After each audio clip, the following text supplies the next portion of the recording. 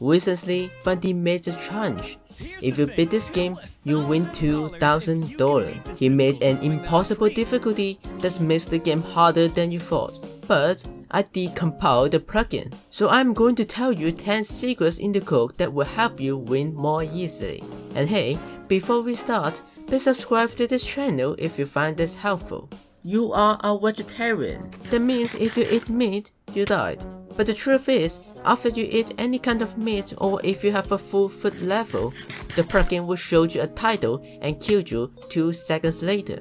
So actually, you can eat whatever you want and then log out immediately to avoid the punishment, since the plugin cannot kill you when you are flying. 2 seconds later, you can join back and you are completely fine. Cat is annoying, especially in the game. You will die instantly if the cat's booth is far away from you or if it's deaf. This makes it almost impossible to travel in the ladder. But in fact, every time you join the server, the system spawns you a new cat with full health in front of you. That makes the game much more easier since you can reset the cat when it is dying or being annoying, without using healing potion or waiting for her to teleport to you. Every time you chop down a tree or every time leaf decay, it spawns a tons of superfishes and explosion slimes. They are annoying. So why don't you find wood from a village or even mineshaft? You get nothing when you break a bed. It means you cannot collect beds from a village, but in fact, you can use a piston to destroy it, since the plugin only prevents the player from breaking the bed but not the pistons. Just craft a piston and you are ready to go.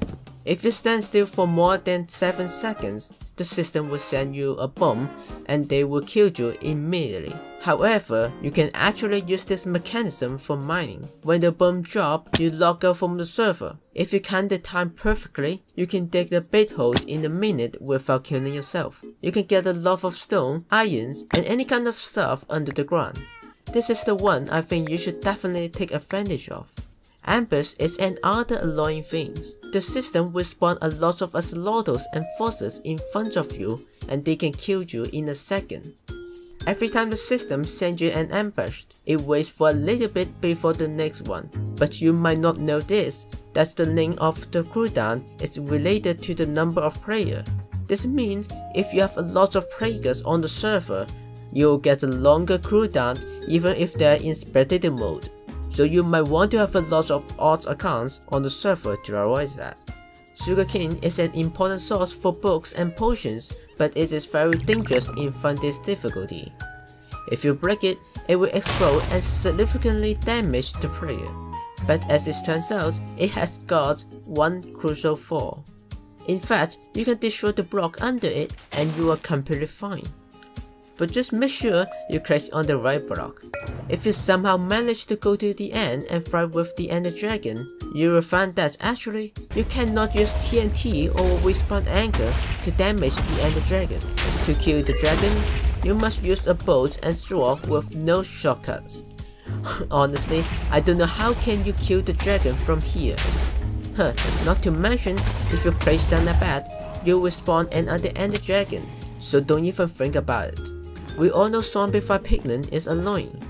So of course, every zombified pigment in the game is hostile by default, so you should be careful when you are in the nether.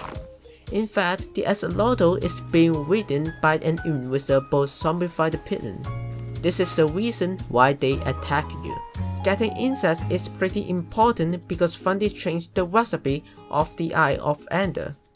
You need nappers, insects, blaze powder, and antipearl to craft one. Fundy thinks it is impossible to get insects because you need to grow underwater. However, you can actually get insects by fishing. All you have to do is sitting on a minecart to avoid punishments and just wait for a little bit. So there you have it, 10 secrets in Fundy's difficulty. And hey, if you learned something new or even just enjoyed the video, please consider subscribe and I will see you in the next video.